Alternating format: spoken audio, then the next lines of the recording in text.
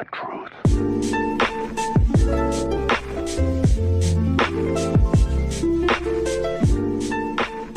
Next year, Renee, YouTubers that have channels that are only for reacting to other YouTube videos or just reacting to stuff in general.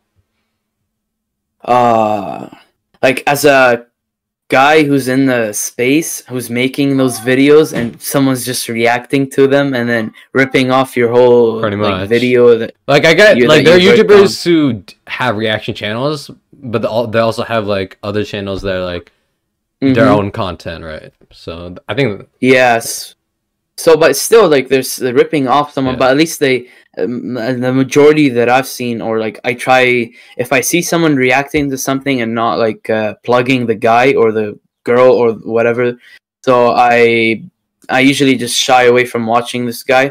And then reacting to TikToks, there's a lot of people who react to TikToks that they just get recycled through media pages. So I think it's all right. Like, they're not the guy. I mean, or the person made it for people, and then he's not expecting to be plugged in each one.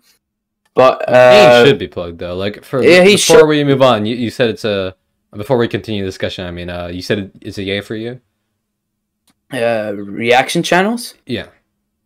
Reaction channels. I'm still mixed. Let me think this through. Understandable. It's a yay for me. I like you said, they should. I think they should be credited though, because like you're reacting to someone else's video. It's like copy. You're like you should credit it, and I think you can get copyright. Some people can get copyright claim, but copyright. A lot of most people won't like claim the thing, even if you're not credited. But it's still like it's the right thing to do to credit the video. And also, there's some YouTubers with reaction channels, right? They'll just sit there, watch the whole thing, and not react throughout. You need to have like reaction throughout the like whatever video you're watching. Pause it, give your insight. I know some people don't like when people pause the videos, but I think it's needed because then you're basically just watching someone else's video on a different person's channel when you might as well just watch it on the original channel and give them, that's the thing. Views.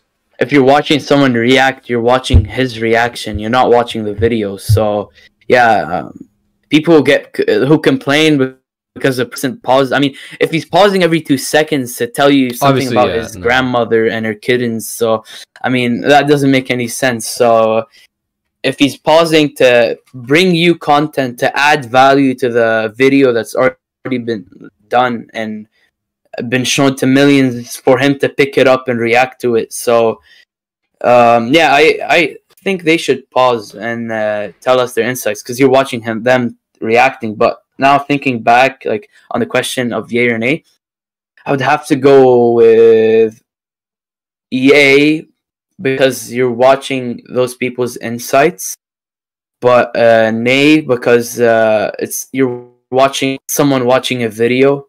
Imagine someone watching you watch them watch. So it's just watching someone watching a video to me is all right, but like I would rather watch someone do original stuff. Like, you get what I mean? Yeah. So it's a yay for me. I wouldn't watch only reaction stuff, but if it's there from like I won't watch a random YouTuber react to something. But if it's like one of the YouTubers I watch, I'll watch it. Yeah, he already cultivated you with his content and already brought you in.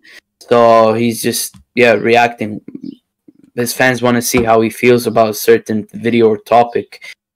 For me, is a yay. It's a yay for me too.